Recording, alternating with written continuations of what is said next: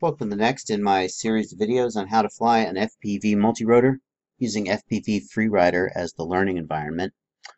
In this session, we are going to go to the car park and we're going to crash a lot. So if you haven't already done this, just practice flying around the car park. I'm not going to make that into a session all its own. I feel like that'd be a little cheap. You can do that on your own time. You don't need me telling you how. The car park really forces you to manage your altitude and to manage your position because there's a lot to crash into in the car park. And when you get to the point that you feel reasonably comfortable just flying around, you can start to do this exercise. I want to use this environment to start thinking about turns. And if you want to, you could even do some independent research and read about turns from the perspective of racing drivers, car racing drivers. Concepts like your entry point, your exit point, your apex, and so on, and what makes an efficient turn. And these are all theories that apply to multirotors in some ways more than others, in some ways less. Because obviously a multirotor isn't a car, and the things we're doing are not exactly the same. Our thrust-to-weight ratio is different. We're using props instead of tires. But the general idea is the same, that a fast turn is oftentimes a smooth turn. So if I turn in like this, and then I turn like this, I'll do that again. That's going to be slower. So here I'm going to make a left turn, and go straight, and make a left turn and go straight. That is always going to be slower than, let me try and get a good one, making one smooth turn.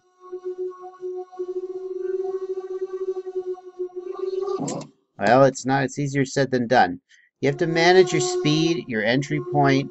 You have to manage that all correctly to be able to carry through the turn without corrections, and sometimes that means you crash.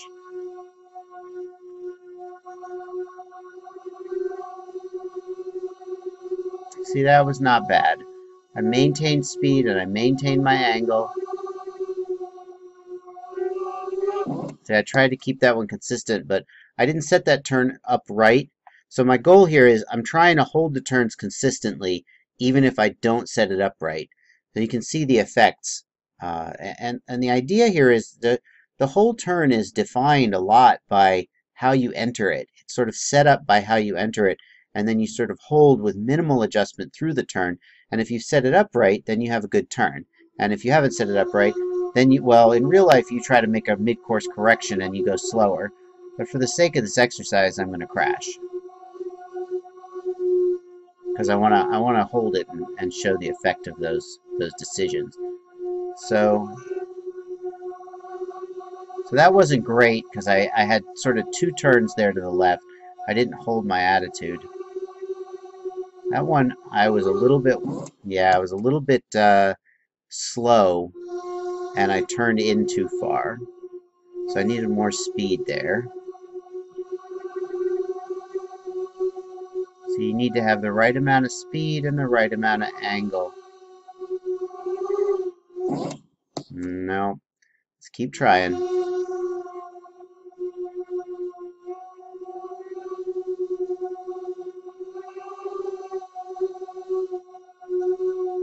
Getting lined up on the outside. That wasn't bad. And maintained speed throughout. It was going to be a good smooth one, but got out of control. So as you can tell, I'm far from perfect at this. We'll call this one where I'm showing you concepts that I am still working to master myself, as opposed to one where I'm demonstrating techniques that I feel strong at. Oh, that was a nice one. A little bit of throttle adjustment there at the middle, just to get the line right for the exit. That was pretty nice. So we have a little bit of throttle adjustment in the middle. Oh, beautiful. That was beautiful. Almost no changes throughout, although I got a little... Now this... Yeah. Here we go again.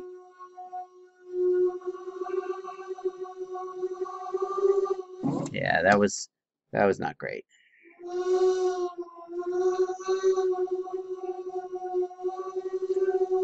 So in this session, I'm going to challenge you to try just flying ovals here and work on, well, number one, just work on not crashing. I mean, but I can easily not crash if I just go slower and make a lot of tiny adjustments.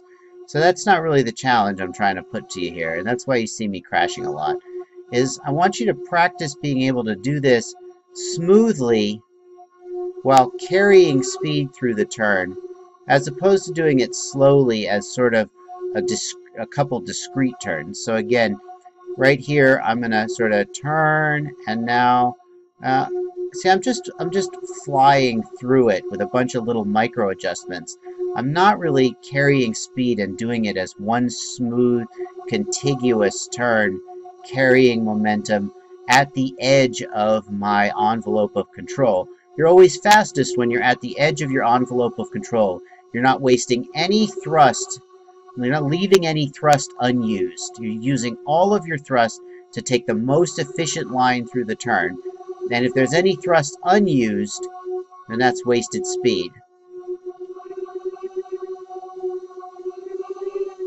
That was pretty nice. Got a little out of sorts coming out of it. So you're going to want to find your entry point, your apex point, and your exit point for the turn. You're going to want to find where you turn in. You're going to need to turn in a bit early. And you're going to look for your exit. Oh, now I'm starting to get it. Watch me crash.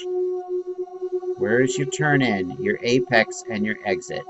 You're going to want to make sure you go wide on the exit and enter wide to give yourself plenty of room to make the turn as shallow as possible. This is just basic racing driver stuff, though. Take the turn. Use all of the track, they say. Don't waste any of the track, so swing as wide as you can without crashing to let yourself carry as much speed as possible through the turn. Too much speed. And make small adjustments, as small as possible, mid-turn, to avoid upsetting the copter and messing up your momentum, and make the turn as smooth as you can. But mostly, what you're looking to do is have that be one smooth turn with as few adjustments as possible in the middle. Ideally, the sticks would just stand still. That's not going to happen, but that's what we're going to kind of ideally be shooting for. Nice, smooth. See, that was not too good. That was not too good there. I had a lot of adjustment there, and the turn was not very smooth and connected and contiguous. Whereas this one feels, oh, well, the exit wasn't great, but it was okay through the middle. That was better.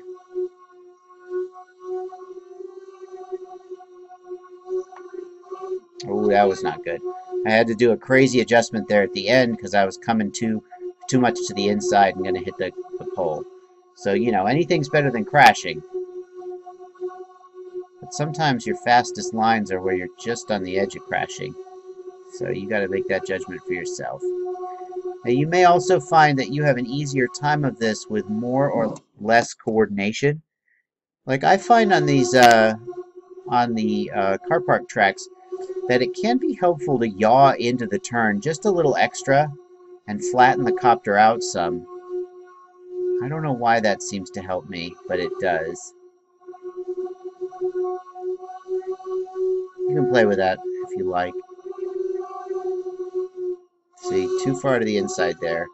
And a lot of adjustment to get me sorted back out again. So I missed my entry there. I was too late on my entry there. Had to slow down and turn in. So my entry point is about 3 poles from the end, it looks like. Right about just maybe 2.5 poles. Sorry, I was thinking about it and didn't do it. Maybe 2.5 poles, not quite 3 poles. 3 poles feels a little early. Let's watch again. Yeah, somewhere between 2 and 2.5 poles is my entry point. So I'm thinking about where I want to be turning in. And also I'm dropping my throttle a little bit as I enter the turn. And honestly, I don't know why I do that, but I often do. So my entry point is about 2 to 2.5 poles from the turn. It's important. That's going to depend on my speed, of course. And my apex is on this one is easy. It's just halfway through the turn. Way too fast there. It's going way faster than expected, and that time my entry was late. Because I was going faster, my entry was too late. I didn't make it. So entry was late there, and it was 2 separate discrete turns as a result. That's okay, but had to make a big adjustment at the end. Not bad, not bad.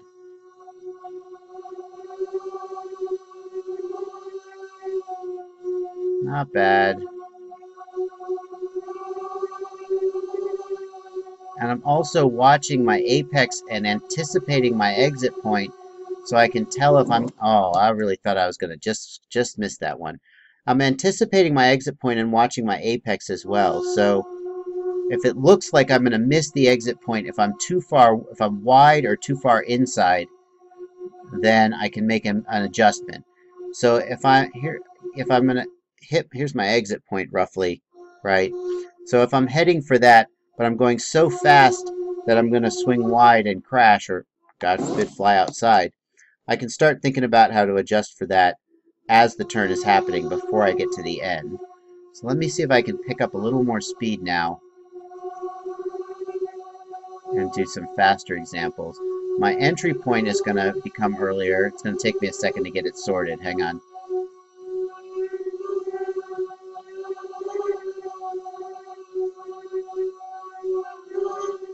That wasn't great. Yeah, hang on. Take me a second to get it sorted. But I think it's important that you can see the process too.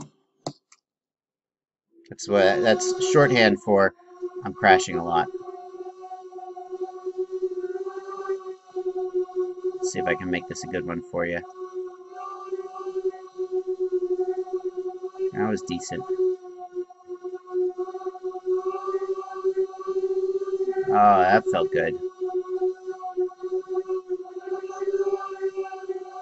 So ideally, I want to be able to keep that throttle up throughout and have set the turn up in such a way that...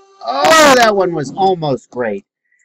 I want to have set the turn up in such a way that I'm able to keep the throttle high throughout the move so that I don't need to make any adjustments. If I set the turn up right, I can keep the throttle high and I don't need to make any crazy adjustments. And the preconditions of the turn, that is the entry point, the speed going into the turn, the entry angle, will all be correct such that the car will just, or the copter will follow its own line. Physics will be working for you, and it'll go right through the turn all on its own. And that's what you want to go for. All right, work on that, and I'll see you next time.